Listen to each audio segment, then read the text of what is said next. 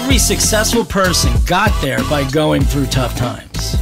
Success is a hard-ass teacher who likes to knock you around along that journey. You know, it takes real guts to not give up and keep going. We'll hear stories about failures and how these leaders flip the script to create success. I'm John Schultz. Join me and let's discover how success is never really overnight. So welcome to the John Schultz podcast. So excited for this one. A fellow YPOer, which is one of my favorite organizations. I've been in it for a long time, and I meet so many amazing people, amazing businesses. And we have Jing Zhu here, founder and CEO of Lush Décor Home and Triangle Home Fashions, two amazing brands that is making tremendous traction in the market today. As I said, a fellow YPO member. For those who don't know what YPO is, it's a large CEO organization that's global, and we meet so many amazing people by being a part of it. We learn so much.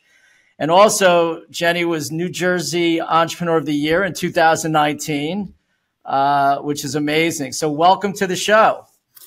Thank you, John. Glad to be here. Yeah, this is very exciting. I'm glad to be able to learn your story today. So this is about the myth to overnight success. You know, it starts, I think, like really early, and we don't realize it when we're young, and all the lessons that we don't even realize we're learning, but they come back to help us as we grow and in our careers, our professional life, personal life, and everything else that we do. So my first question would be, how do you describe yourself growing up in your early child years?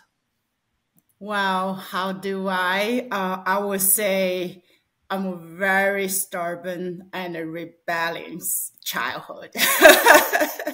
My mom will totally agree with you. I got so many spanks when I grew up. That's good. So, like, what did you learn from your childhood? How do you think? Were there some lessons? You know, like, what did you feel growing up? What were your aspirations growing up? You know, how did you sort of make it through your early life? So I was born in a very, very remote village in China. As we don't have electricity, no indoor plumbing, and it's a very rustic childhood. But it's what I really learned in my, early stages is like, there's two things when you're talking about it, like jumping into my memory is in my, when I was 6 years old and, in the village, the best treat is frozen ice cube, which is a dream for all the kids. We wish we could. Of course, my parents never give me money to allow me to do that. And I saw there is a brick manufacturer around the village. All the adults try to make extra money, go to that, to loading the trucks. So I saw them lining up. I thought, okay, if they can make money, why can't I? So I lined up with them. I said, okay, I cannot really, carry very heavy bricks, but I can run fast. So I lined up. I literally worked as hard as I could and like sweating and, try to don't let people look down on me because I was only 6 years old. So I did really hard. I earned my first pennies. I think when I was 6 years old, it's the best treat I didn't tell my parents, and I had my own money. I think that's one thing is really started from 6 years old. I wanted to have my own financial freedom when you look at that. That's one thing. Is another thing is like after high school, my mom was a teacher. She always wanted me to be a teacher. At that time, being a teacher is a very, is a highest dream. I think my mom could imagine to have a stable salary, to be respectful. But I never had in my head to be a teacher as my dream. I said, "Oh my God, they're gonna kill me. And I have no patience to be a teacher." So then I saw an article from a magazine. It's about this girl from another village and went to Guangzhou and worked in a factory, and then later started her own business and built this business empire. So when I read that article, I said, "Oh my God, there's saying can be a business owner, can be an entrepreneur, can like, you know."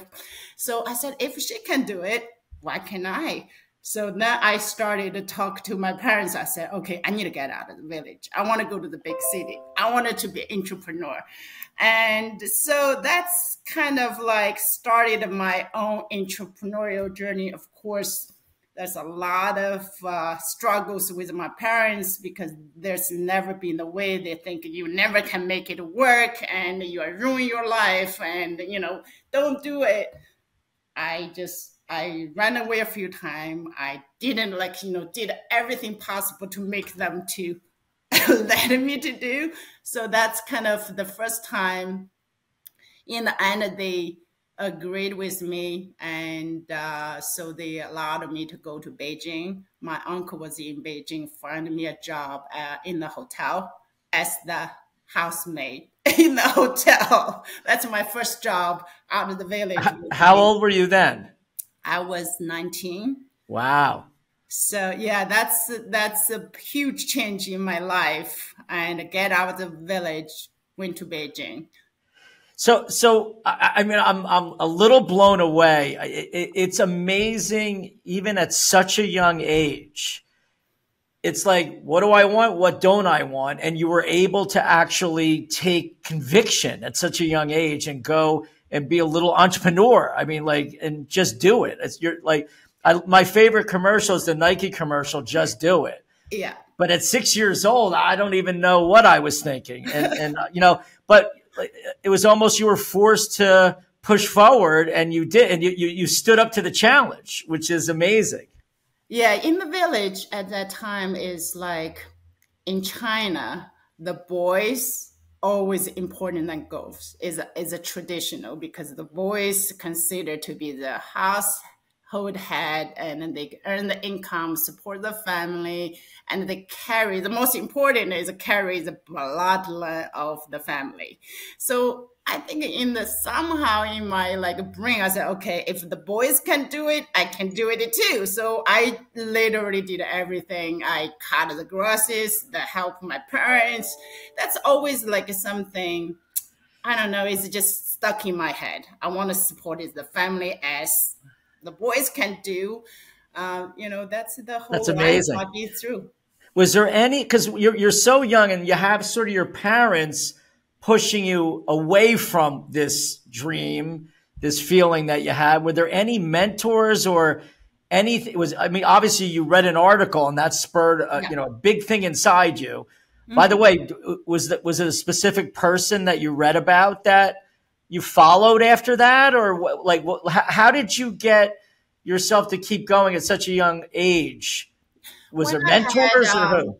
Right. When I had regarding the mentor, so that lady I read on the magazine, actually, I never really follow up with him. That is a spark got in me. I said, okay, that's really introduced me. It's like as a girl from the village, you can reach to that goal. So my first mentorship probably would be like when I got to Beijing and working in the hotel. Is like the first time, you know, you clean the toilet. It's not a fancy 5-star hotel. It's really like a very small government-owned hotel. You know, change the sheets, wiping the floors, clean the toilet, a lot of things. It's a lot of different than what I thought it would be. But I did it for a year and a half. All in my head is, how can I do my business? How can I start it? You know, there's nothing I could really, you know, try to do. So, okay, I needed to learn some skills. So the first skill I learned is to be a skin care specialist to get a certificate. So now looking at the newspaper, I find the first job as working, there's a doctor, woman doctor, quit her job and from another city went to Beijing, open her medical spa. So I applied for that job and she became my first mentor. Actually, I didn't realize that it was until I started to write my book, actually, to look back. She was divorced in the 40s and she, instead of staying in the same city, she wanted to go to Beijing to open her own business, quit her doctor job. It's at that time, the doctor job is, oh my God, you never can be say, okay, you have that job that be holding for your life. She kind of defied the whole situation. She just wanted to start her own business. So I got the job and the spa was not even started yet. They just started renovation. So the first 3 months I worked with her, I said, she was in a very difficult situation. I said, okay, I don't need to get paid. I just wanted to get this job. So she doesn't have a lot of money. So we lived in a basement in a apartment in Beijing, high rise. There's no windows. There's no, you use a public bathroom, like all the whole 9 yards. Is like, I witnessed the firsthand how she overcomes so much obstacles to start her business. It's literally like, you could see her almost crying. You could see her how to dealing with, the government to get that business going, get that sign to be in the front door. So that's like, I think that has really taught me a lot of things. I didn't even realize it at that time, but when I started business here, then I realized how strong, how that determination, the way I started with her for the first, year and a half. Then the business took off and I never thought I earned that kind of money in my whole life with her. So yeah, that's kind of the first thing. I think if you ask for the mentor, she would be my first mentor. That's amazing. I love that. I love the analogy. You read this article, everything looked glamorous, right? Yeah. Yes, the idea of everything that we want to pursue is glamorous because it feels good and it's something we want to do. But when you get there, it's never really what we expect. It's how we think about it and how we make it work for ourselves to keep progressing. Do you agree? Absolutely. Yeah. Absolutely. And you did that. So, all right. So 19, you're making money you never thought you would make. Hopefully you bought a lot of ice cubes, I guess, at that time, or was it something else? In Beijing, the ice cube is much delicious. They actually put a creamy in it. Oh, good. So you got there. And then what happened next? So after I working with her, then I had my first boyfriend and we started our laundry business, like a dry clean business. Oh, That's wow. my first real business in, to doing it. And I was like, it's actually the store next door to the spa in one of the most busiest street in in a tech area, and there's a stock exchange across the street. There's a lot of people, Great location. They have the I'm in real estate. That sounds like a great location. I like that. Yes. So I tried everything possible. I remember I had to do the marketing. I did the bronze, platinum, gold card, try to get it. And the business really took it off really good. I remember at that time, it's all cash. I counted one day, I said, one of the biggest day we had, I counted the money. I said, oh my God, my finger got hurt. So it's that's so funny at that time. I said, oh, wow, this is great. Then I said, okay, our goal is how we can be the biggest dry clean business in Beijing because there's one only government owned. They are in all these different locations. They are very like high end kind of like the business.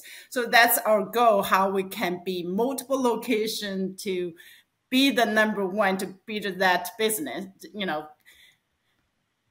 well, it's towards that direction. Then we broke up. So, So how many did you just do one? Did you get a bunch going? We just did one. Actually, we also started with to take over some hotels. It could be really big at that time. We just like, there's some hiccup. All right. Well, listen, but again, that's the whole point, right? Like yeah. we move through things and we got to pivot. All right. So that ended, but at least it sounds like you got a lot of experience of what it feels like to be a complete entrepreneur, right? Like from your business card design to, getting it all up and running, from systems, right?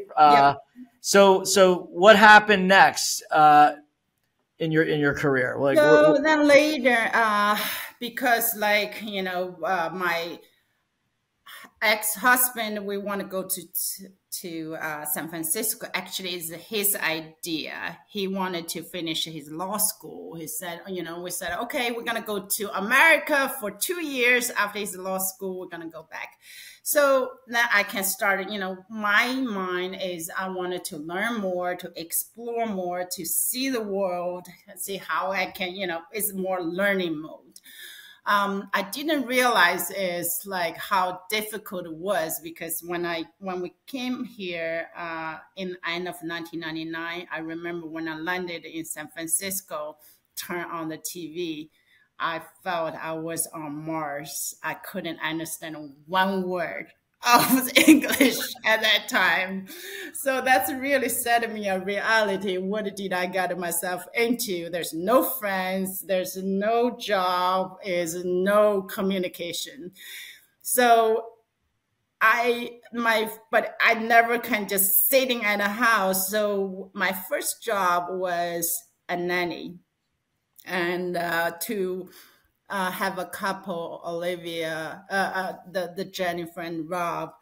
So their baby Olivia was not even born yet when I got the job. So it's really like start of, the best thing about that job is because baby Olivia doesn't speak English either. So it's like it's unbelievable. I love that. That's great. So we really, I learned a lot about the American culture, how living is as an American household with Jennifer and Rob and take care of the Olivia for a year and a half.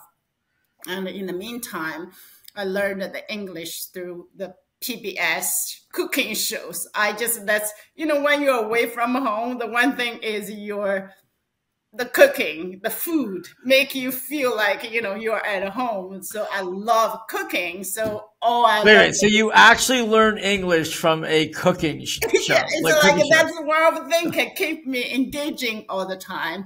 So that's the best thing. I learned the English for that year and a half. And also went to the city college, did some English learning as ESL. So then my husband found a job in New York after that. So I said, okay, this is going to be more longer than I thought. So I needed to know what I wanted to do for my life. And so I heard the Very Wong story.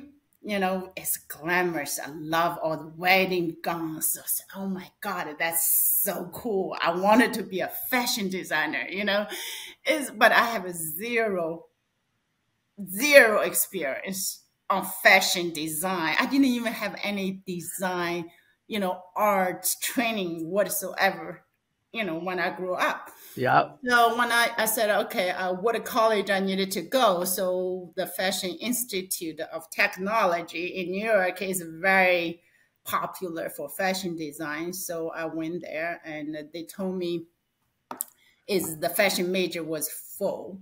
You need to wait for another year. I said, oh my God, I was 28. I don't have time to wait for another year. So they have the home textile surface design still open at that time.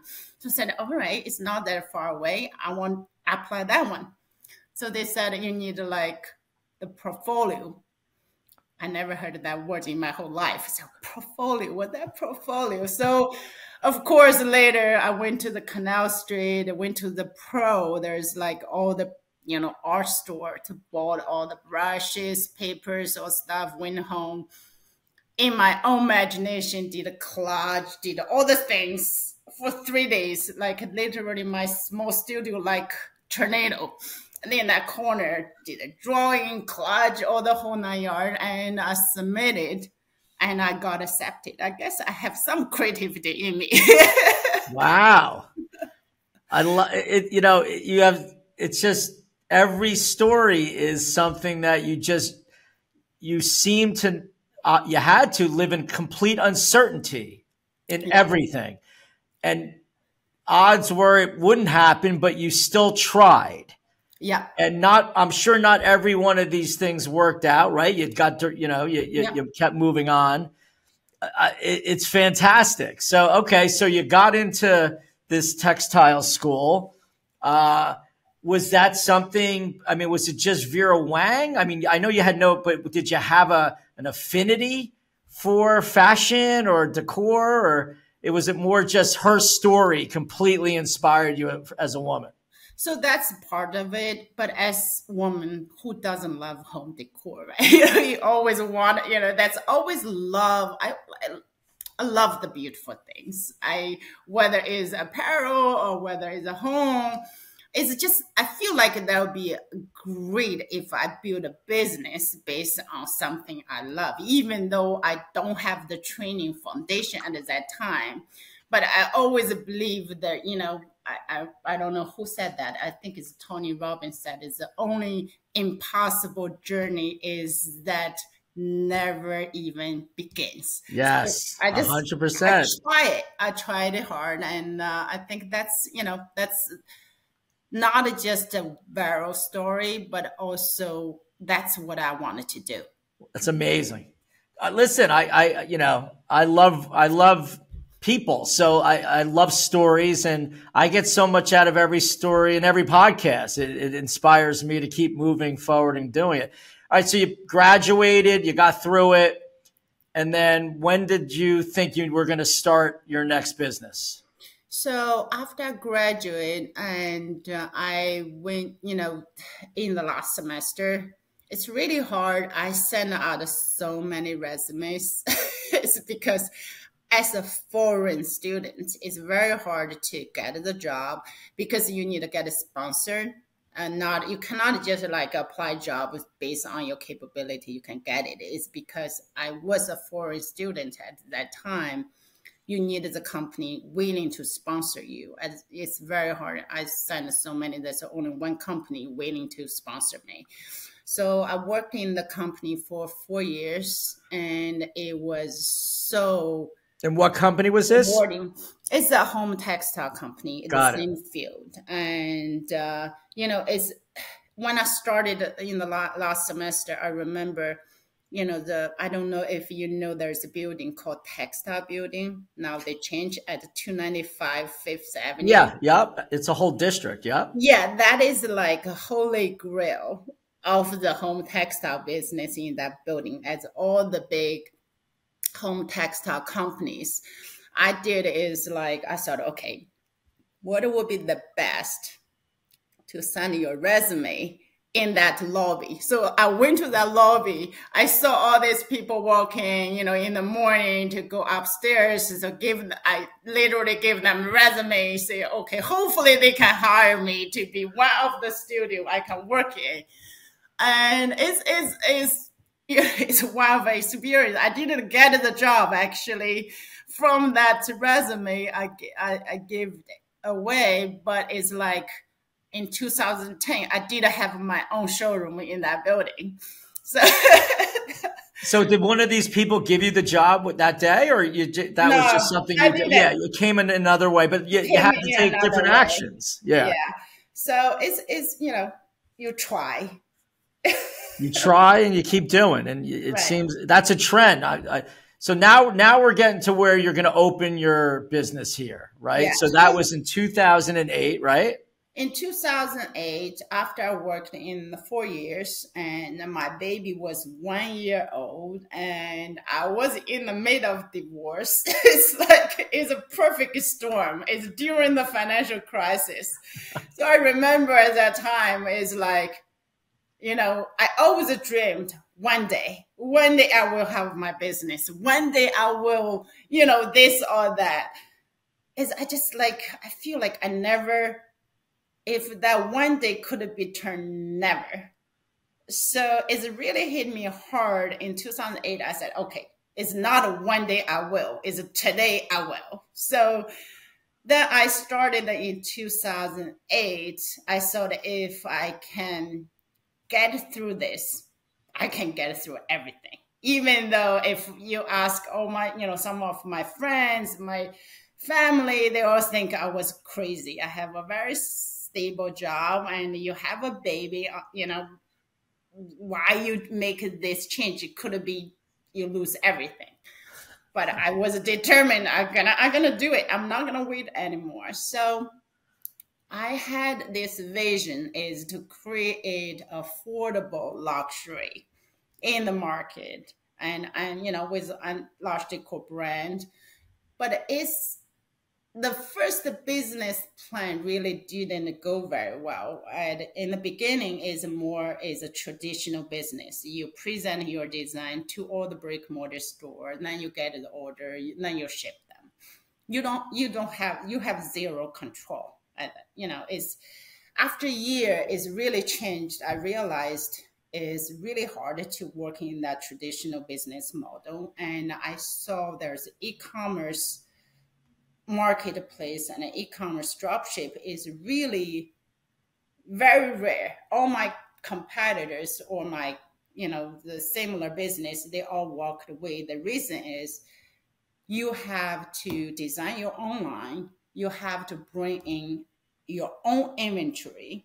Then you have to drop ship one order at a time, which is impossible for For a startup. It just doesn't, yeah, it just Right. doesn't, sounds that's a good plan. I thought is like, okay, if nobody think that's possible, if I can make it work, that could be huge. So I started 2009. I started turn this into the business, into e-commerce marketplace focused business model. We under the Lush Décor brand. And that was early. That was very early. Think about it, where we are today. Yes. I mean, today you got 3D virtual scanning designs of furniture. Yeah. I mean, you were 2D, like it was, who would buy anything of that size or value on the e-commerce? Yeah, I remember people saying is who can buy your bedding, the window trimming online, they cannot touch, they cannot feel. How could it be possible? So we started with coast.com at that time. And I remember I brought the design in the first collection. Then we started drop ship every day. End of the day, I wear my high heel with a few of my colleagues, go to the back. We don't have really system. Its own menu. Its warehouse is like a mountain with the boxes. We go down, go to the back, and you cannot really bring. Today's they all palletized everything in the right place. We have to shape that mountain to catch the box, fall from the top and slash the labels and, dump into the UPS FedEx truck. That's how we started. It's like after a year, I think we got a call from Coast saying, can you come for this the summit? We were so broke. It's not broke. We were so we don't have budget to travel or do something. We don't even know what's happening. So 2 weeks later, we got this trophy, Rookie of the Year. that's kind of wow. So we started so since Out of from nowhere, did you apply for it? Did you no just? nothing.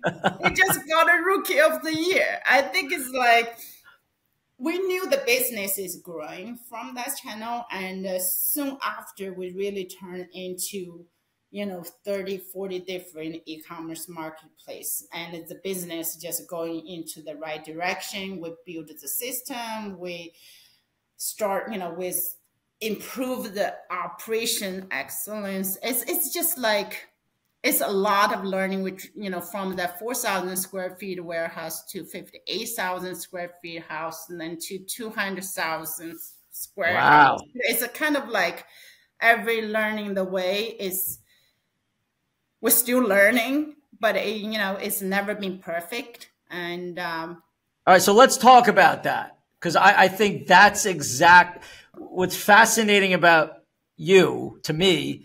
You don't need anything to be perfect. As a matter of fact, it's worse than perfect. It's like something that you have almost no clue on where you're going, yet you are not afraid. Where do you feel entrepreneurs make the biggest strides or not strides based on that premise? I mean, like, how do you get a mentality that things don't have to be perfect? Like, what drives you to do that? So I think I don't have MBA when I start the business. Is everything is learned along the way. I feel like as entrepreneur is you cannot be afraid of the failures, and is a lot of time is I think what would really block us is what if we fail, what if is something is not work out, what if it's not perfect. I think that's one thing is I learned when you go back is I feel every failure, everything is like every time when I hit a wall. I always joking. One of my friend actually told me, I see you is when you see a wall, you don't see a wall, you see the bricks, and you see how to use that bricks to build a bridge to go through it. I think it's very honoring to hear that, but I think that's a lot of us, from the YPO, every entrepreneur, you go through that is every time we feel we hit so many walls. When you hit the wall, is really how to judge whether you're a good business entrepreneur, you're going to go through that, or yet is how the mindset you see the wall. And we never say we not give up. It's not just give up, it's how you really you see that, how you can build turn that barrier into opportunity. I always saying is like in 2008, if you just think in that time, that's nothing. Most people will say you don't start it. It's not the right time. It's just like, I think it's really how you turn every obstacle into opportunity. Every time is, especially in the darkest time, I always feel there's something is really hit deep. You can find the opportunity turn to the brightest future. I don't know. I'm very optimistic. I agree with. I feel, especially as an entrepreneur, when things are dislocated, it's sort of like the person that was doing it the same way perfectly for years, and all of a sudden it's not so perfect anymore. Yeah, it puts everyone on the same playing field. Like people are willing to listen more. They want to learn more when things are going wrong because they're scared, they're worried. Yeah, I think that, and that's when we started most of our businesses, our new things in my industry, because if you're not afraid, and again, I think if you have a learning mindset, you're not afraid to change, because you're like most people think like I don't want to have to relearn and redo this all again, but by looking at it that way, you might find why your product or whatever you do can pivot and be better. And it seems like that's just ingrained in your personality. So okay, so you're going, you got this rookie award, unbelievable, out of nowhere. I think most things happen out of nowhere if we just keep moving forward. What were some of the defining moments though that got you to sort of where you are today? Was it, not being afraid to grow? you know, how did you scale yourself as an entrepreneur? I think it's like when I start the business, when we grow. Now I really, I think in the 2016, I got a seriously burnout. It's just, I think, I don't know how many, like us entrepreneur, you know, once in your time, sometimes you get this really, really burnout. I was at this stage, I couldn't keep up the business, you know, growth. I see the growth, I see the opportunity, but it's hard for me to, I think one of the biggest thing is you see the opportunity and I feel I cannot push fast enough. Then you're getting just everything is tangled together. It's like that is my situation in 2016. So I started getting this emails or like phone cold calls, say, hey, do you want to sell your business? I said, it's all the scams. I don't have like, you know, going on what that means, sell my business. I remember one time is I really need, I think in order to grow, I need a big warehouse, I need more people, I need more system in places. So we, at that time, we used very minimum, like, you know, fishbowl in 2011, just never can, you know, sustain the business. So we needed the ERP system, we needed the WMS system, everything. Yeah. So I, you know, as 100% business owner, you just like where I'm going. So that's like a lot of learning. But as you know, we can talk a little bit later. I wish what I did, but it's at that time. I remember I had one email is from one of the private equity firm. I didn't even know what the PE means at that time. You know, it's like what that means. So, but I Google it, and it's a big PE firm. I said, damn, this is legit. So I said, okay, I have a call. So we had a call on my way home. I remember for 30 minutes call, they got so excited. They said, oh my God. I given them, I don't know. I'm not in the MBA class, but I know my numbers. so I told them the numbers and they said, oh, we never see that kind of number in your field. It's like, so a week later, I meet their managing partner in New York, and he gave me this valuation, all the 9 yards. I said, whoa, it's hard to refuse. You know, it's like, but he does. So what I really, not just valuation, it's like, what is the future gonna be? So which means we're gonna have the structure, we're gonna have the system, we're gonna have the process. So that is really intrigued me to explore that. And he said, you need an investment banker, because he saw me with all this, like, you know, terminology, this, that. So he introduced me to a investment banker. I went to him and he got so excited. He said, we got this business sold in 3 months. So I said, oh no, I needed to understand what that means. I needed to know, because I still wanted to be part of this journey. I just needed somebody help. But right. Exactly. Away. So I interviewed my own, you know, private banker. I picked Chuck to be my advisor. So he literally holding my hand for a whole year, and we meet once a week, just go through this. I think I did my mini MBA private equity education for 1 year. So we, in 2018, I picked one private equity, which I feel is the right partner. I exit partially with them. So now we have a private equity backed the company, and we tripled the business since 2018. It's even through COVID. I mean, like, well, you know what I love about this PE guy? Like, he knew you needed the help to actually get him to be able to have a deal with you. Yeah. And again, though, but you had to like go do it and learn, and you did it, and tripling the business is and you scaled it, but you always seem to not be afraid to ask for help. Is that something that's a big thing for you? Yeah, I feel like that's kind of like every entrepreneur, we face the problem, the loneliness, right? In the first 10 years, I think it's really, I put myself in and just all my head in the business, not on the business. It's just, that's the reason why I burn out.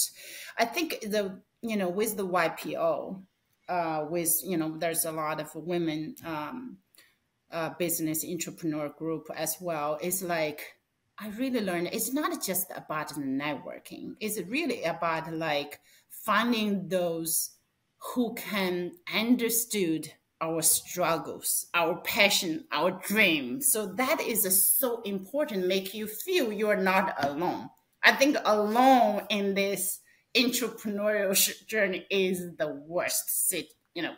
That's why you feel you burn out. So It's lonely. I totally well, it's lonely in your head, right? Because you need to be able to bounce ideas off people and get perspective, not listen to them but completely, right? You don't have to agree with everyone's perspective, but there's something about venting it out and having a trusted team of people that you can speak to. Yeah. So one of the thing I learned is like, because when I started the business, I do have a partner.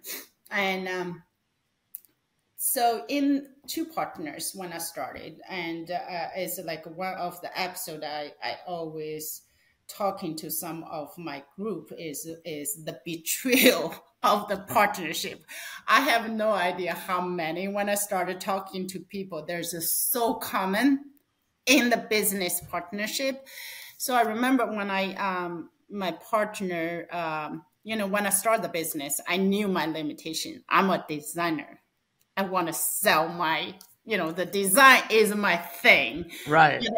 I'm not like very run the business, get the business license, find the locations. This is not my thing. So one of the coworker I worked with before and offered to say, hey, I knew the customer. I had this business experience before.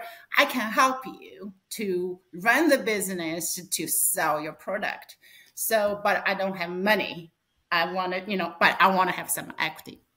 So I said, okay, I was like, I think that naive at that time is good and bad. It's a good thing. I said, okay, fine. If he can offer this, I have a partner. He can do something I cannot do. So I gave him 8% of the equity. I gave him the CEO title. And I'm the president. So after a year, he's starting asking for more, for 22%. I said, no, it's not right. If you want at the time, first we have to agree to sell to you. Then we cannot just give you for free. So it really is like that tension going on. And one day he went to my office, sitting in front of me, starting pulling out a termination letter, said I was fired. So it's like literally, then like I said, are you joking? It's like literally, it's like a movie. I said, oh, it's not April Fool, right? It's like, then he called the police and the two police come in. He told them I was, either this or that. I should be terminated right now. I needed to be removed from my own company at that time. The only document I have is operating agreement. I have nothing. He helped me set the company. So later I learned is literally he set me up from the beginning. It's like I didn't do the background check. The number one, if you want a business partner, make sure you cross-check, background check, make sure they are legit. So it's like, so he owned over $1 million to two banks. He was desperate at that time. So it's like literally the two police came in, said, ma'am, you need a hire attorney. So I went through 3 months legal battle to get my own company back. Was this prior to the private equity? Yeah, that's Oh. in the 2009, literally Wow. beginning of the company. Is, that's one of the things, John, we're talking about is like you learn. I think actually at that time seems is the darkest time in my business experience. Literally, I've been kicked out of my own company and is like removed by a police person and say, okay, you needed to leave. I was like, But what did you learn? I mean, because you have to ask for help. Like, what I like about your attitude is you want to be the best at what you're doing, and you want to surround yourself with people that actually can add value to you. But you probably, you just maybe went a little too far, or like, what's the lesson from that? Is a lesson from them. If I was in the WPO, I would know right away. I can call my peers, say they will tell me how to do, what to do at that time. And, I have nothing. I know nothing. And I was threatened by my partner because I was an immigrant. He said, you're going to be deported. You're going to go back to, the country with a baby. So it's a fear. It's literally is a threatening. It's like, that's the worst time ever. I never had it. I just couldn't use my wildest imagination. I could be treated. Wow. But you got through it and you learned what you needed and you. I think that's the biggest lesson. What I learned is like, I thank him every day. If without that, I think I learned it, how to be tough, how to go through it, how to, that's really fueled me. I'm going to make this work. So when I got through 3 months after I get this company back, that's my goal. I'm going to make this company work in my way. And I feel it's really made me tougher as a business person. And, today when I go through the challenges, I say, oh, that's a piece of cake in comparison with that. How good is it though that, and it's never good, doesn't feel good going through it, but I think almost everything that I had to go through, that was the worst thing I could ever feel. Yeah. Wished it never happened. And sometimes you still wish it never happened, but it always was like, wow, that really helped me. It's crazy, but I think we grow through these challenges in a way, unless you go through one, and it always needs time, right? And then you look back, you're like, thank God. Exactly. Right? It's unbelievable. Well, listen, I could go on and talk to you for another 3 hours. Joe Rogan would, but this is not the Joe Rogan podcast. He has much more time. And he has a great podcast. But at the end of the day, I want to thank you for coming on. This is one of the most inspiring stories I've heard. You really are unbelievable. I mean, the amount of your mind, the way your mind just will allow yourself to try is just incredible. So thank you so much for being on the podcast. Thank you, John. It's great talking to you. Hi, John Schultz here. Thank you so much for tuning into this week's episode. Would really appreciate it if you would like, comment, subscribe, and share with your friends. Looking forward to being with you soon.